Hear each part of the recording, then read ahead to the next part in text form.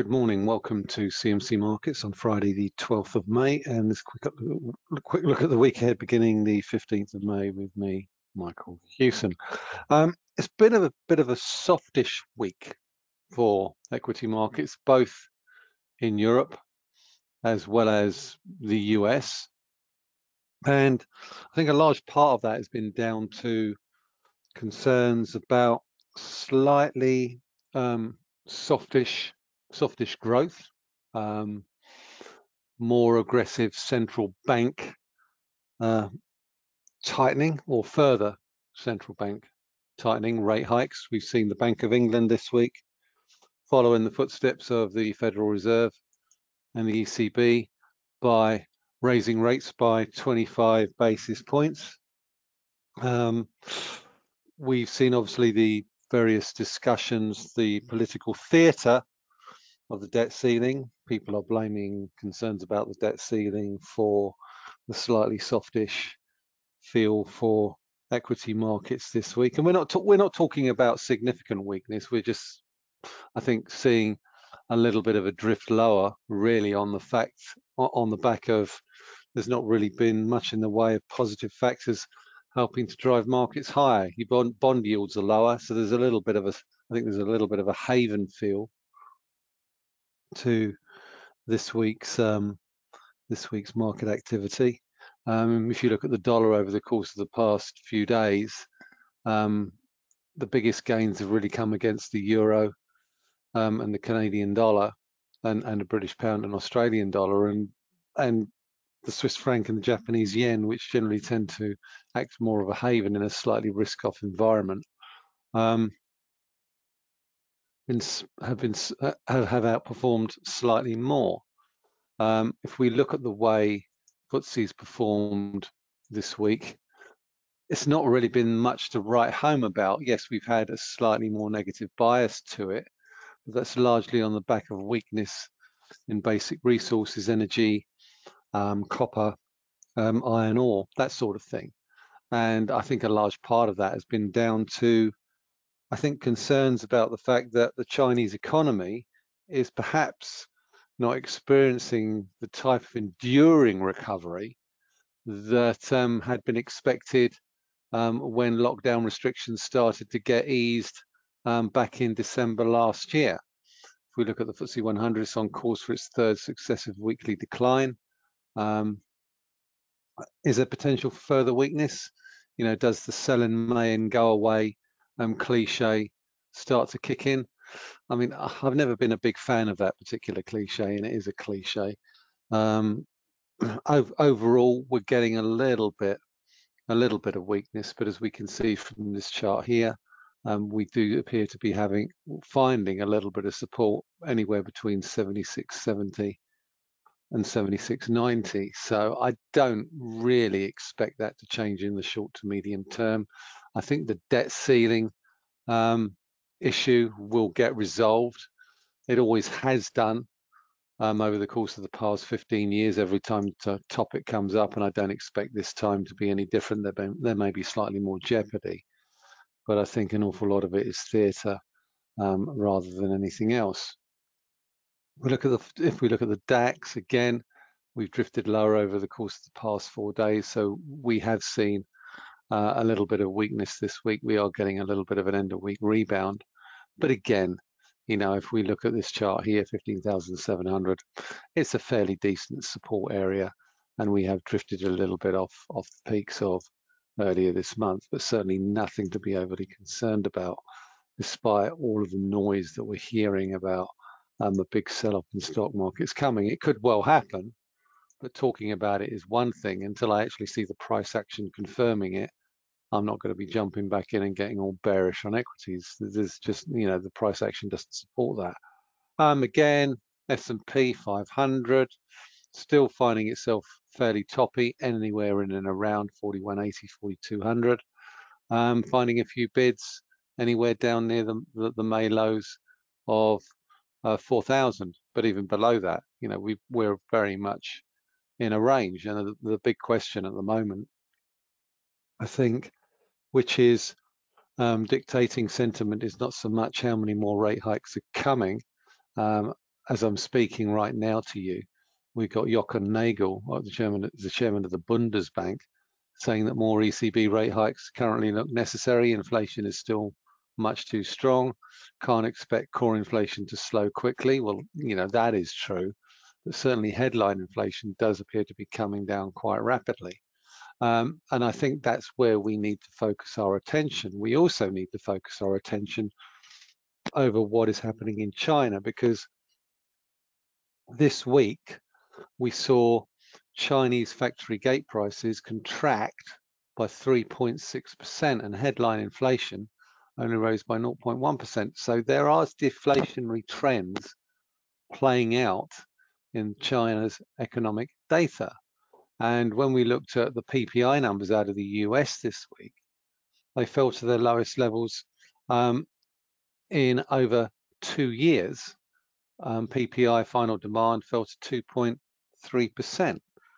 And that was a much bigger fall than markets were pricing in. So certainly on the headline numbers, we are seeing evidence of slowing demand in the US, slowing demand in China, which is acting as a lag on inflation, not only in terms of CPI, but also in terms of factory gate prices. And generally what happens in China doesn't stay in China. China tends to export its inflation or deflation problems to the rest of the world. So we are certainly seeing evidence of deflationary trends. And while we saw the Bank of England this week talk about the potential for further rate hikes, another 25 or another 50, there is a decent chance, if these trends that we're starting to see play out not only in China but also in the US start to impact here in the UK and in Europe more broadly.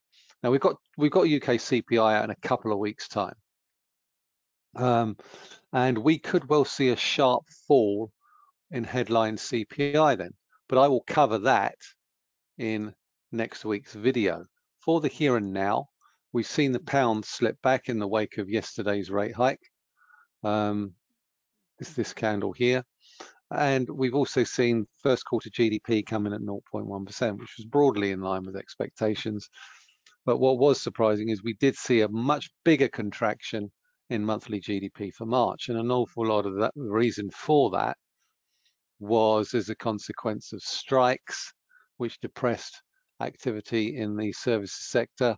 But we also saw a little bit of a slowdown in retail as a result of the really wet weather that we saw then as well. So we could well see some revisions to that first quarter GDP number, but for the here and now, we saw 0.1% expansion in Q4, and that's been followed by a similar expansion in Q1.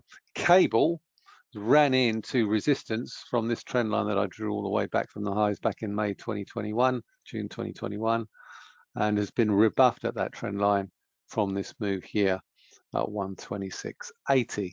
It was slightly higher. I had that line around about 127, and we have started to slip back. And we could see a little bit of sterling weakness play out over the course of the next few days, simply on the basis of the fact that we've had a host of investment banks come out and admit that they got their cable calls wrong at the end of last year, predicting a move towards parity. So they've thrown in the towel on their negative sterling view and gone sterling positive, which generally tends to be a decent signal to go short sterling, in the same way that when everyone went bearish sterling, the pound went up. I think the reverse could be true here, and we could start to see a little bit of sterling weakness that sees us drift back to the 50-day moving average on the basis of this particular down move that we saw on Thursday.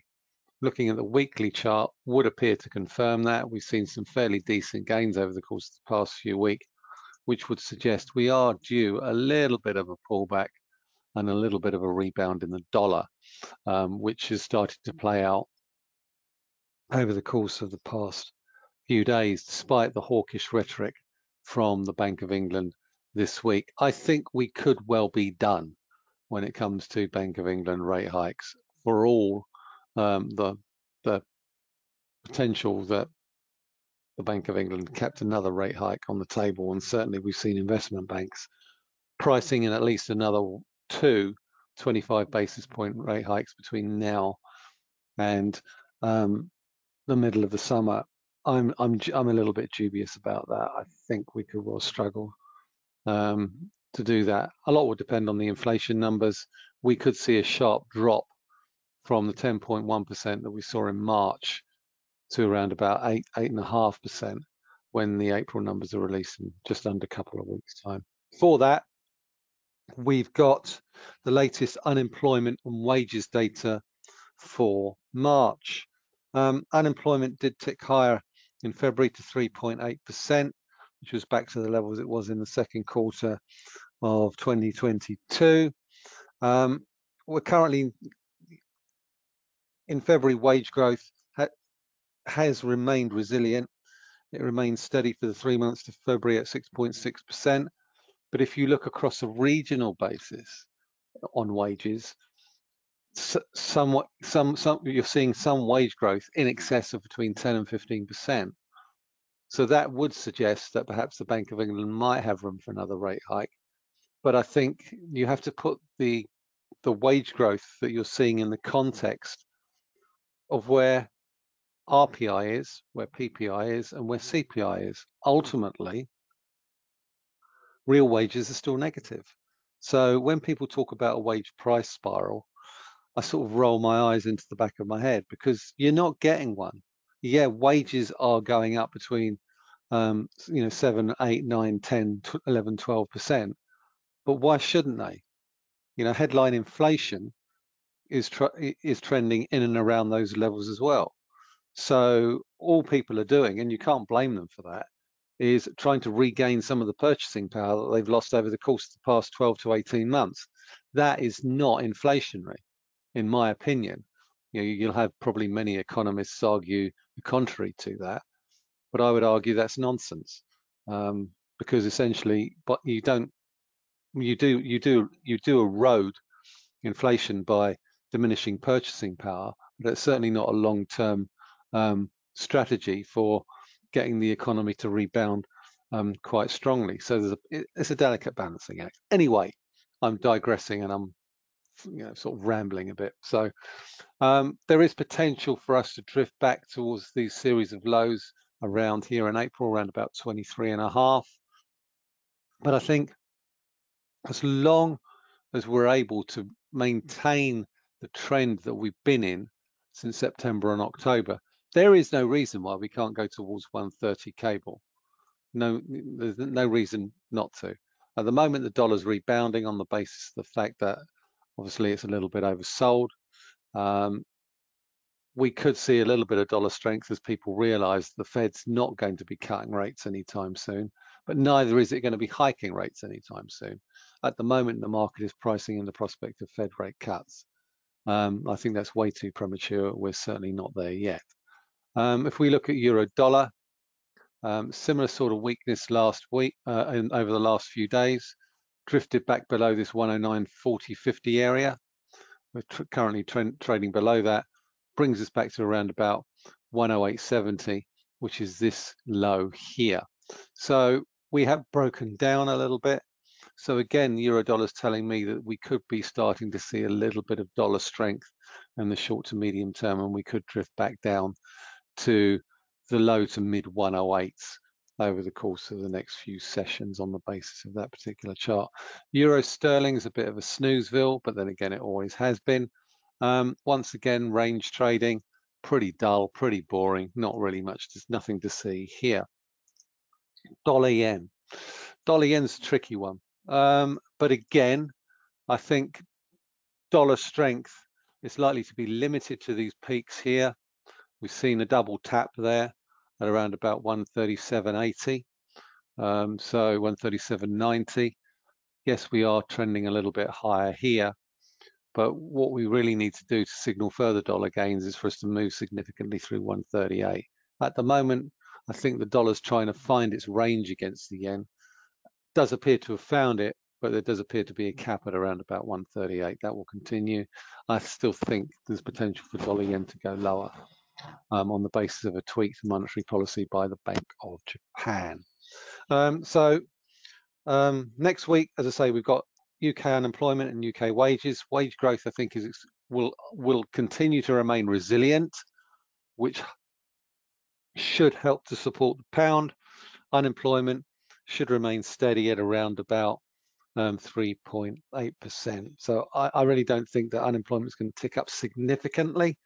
The labour market still looks fairly tight, it still looks fairly resilient, and wage growth still looks fairly strong.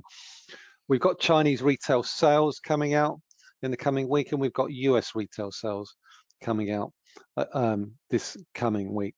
And it could, I think it's likely to show a bit of a contrasting picture. Chinese retail sales are likely to see a really strong rebound in April.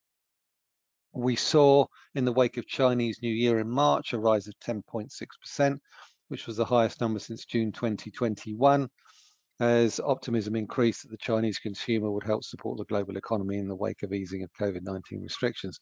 We've seen a plethora of positive updates from the likes of LVMH, Hermes and Kering, Richemont today on the back of Chinese consumer spending rebounding strongly, but these are all luxury brands. So generally luxury brands tend to be less price sensitive than, say, for example, the more middle income brands.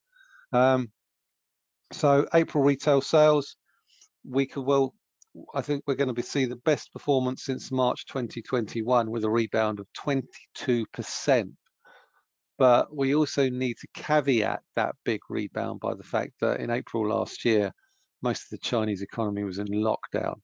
So 22%, while it may seem a big jump, it's not if retail sales a year ago were really poor because no one could go out and spend money. So we need to set context around that. Industrial production is also expected to see a strong pickup from the 3.9% seen in March, with a similarly strong number of 10.1%. Again, similar reasons, a little bit of a rebound, but the baseline, you've got a weak baseline, so you have to take that into account. US retail sales, been fairly resilient for most of this year. Saw a strong rebound, January 2.4%. We slowed to 0% in February, while March was revised up from minus 0.8 to minus 0.4. Inflation has continued to slip back against the backdrop of a resilient labour market for US retail sales. Recent earnings numbers have been broadly positive. We've also got Walmart and Target earnings, so the US consumer is front and centre when it comes to the US economy and obviously consumer spending. And we could well see a modest gain of around about 0.4% in April retail sales after the decline in March. Obviously, the US regional banking turmoil may have prompted a little bit of paring back of consumer spending, but certainly looking at Walmart and Target and their numbers that are due out this week, Walmart has been the more resilient of the two when it comes to its earnings numbers. But when it reported back in February, the shares fell sharply in the days after before rebounding off 5 month lows in the 200-day moving average in March. So we saw the numbers come out here, we drifted lower, we've rebounded off the 200-day moving average, and we've seen some decent gains since then. Walmart posted record revenues in Q4. Really, really strong number of just over $164 billion. On the outlook, the retailer was slightly more pessimistic, but with respect to the full year picture, consensus forecasts appear to align with a slightly weaker quarter. Revenues expected to come in around about $148 billion, but we have seen the shares rise quite nicely, and they do still look fairly resilient. So Walmart expecting a fairly decent set of numbers. Similarly for Target, although Target has underperformed its much bigger peer, But nonetheless, we do appear to be in a bit of a range when it comes to target shares. Top of that range 180, bottom of that range 140. I would expect with this week's Q1 numbers, which are due on the 17th, Walmart's are due on the 18th, I would expect targets numbers to sort of give a decent tee up, if you like, for how well the US consumer is doing. I think one of the big problems that Target has had, which Walmart hasn't dealt with as well, is costs. Target's costs have been a little bit of a problem. They were 82.2 billion over the course of last year. So they haven't been as good as getting a handle on their costs. So certainly keep an eye on Target. In the UK, we've got easyJet. easyJet's shares had a really strong start to the year, and since then we've run out of steam, finding a little bit of a barrier in and around that 520 area. And airlines have been a strong performer so far this year, but as I say, since March, April, we've pretty much traded sideways. The airline says it expects first half losses to be less than expected, about £400 million. It expects to exceed full year expectations for profits of £260 million. And yet to look at that chart, investors don't really seem that convinced about that. We've seen a 35% rise in passengers in Q2, a 43% rise in revenue per seat, and a reiteration of its H2 guidance of 56 million seats, a rise of 9%. An upgrade to easyJet Holidays guidance to 60% growth year on year was also welcome when the company published its Q2 numbers. And group revenue is expected to come in around about $2.7 billion, while costs are coming in around about 2.7 billion pounds, while costs are expected to be around 3.1 billion pounds due to higher fuel prices. I think the key thing for me is the load factor in Q2. It was 88%, with an expectation this will move into the mid-90s during H2. Ryanair, by comparison, is already in the 90s, so easyJet has quite some catching up to do in that regard. We've also got Burberry numbers, 4-year numbers out on the 18th, along with BT Group.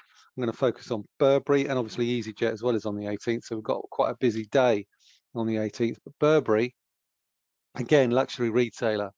China and Greater China markets were its weak spot for most of last year. So will we see a strong rebound in its Q4 numbers in the same way that we've seen really strong numbers out of the likes of Richemont, LVMH, Kering, and Hermes? So I think that's pretty much it for, let's have a quick look at the Burberry chart, and we can see that reflected in this chart here, pretty much close to record highs on Burberry share price. So again, if we get a fairly decent set of numbers, we could see another further kick higher. We'll have a quick look at Brent. Oil prices are looking fairly weak, and that's really a demand story rather than a supply story. It's a demand story. Concerns about slowdown. We're seeing it out of China in terms of the inflation numbers. We're seeing it in the US in terms of the factory gate numbers.